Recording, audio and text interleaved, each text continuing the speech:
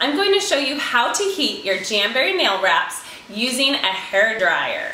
You're just going to take your normal hair dryer, and it is easier if you have a diffuser that you can put on the end of it.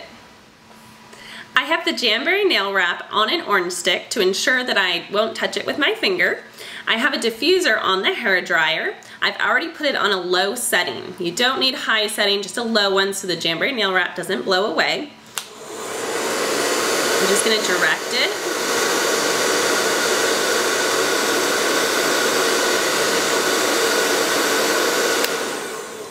It started to get soft. You can see it flapping a little bit. Then you know it's ready to apply.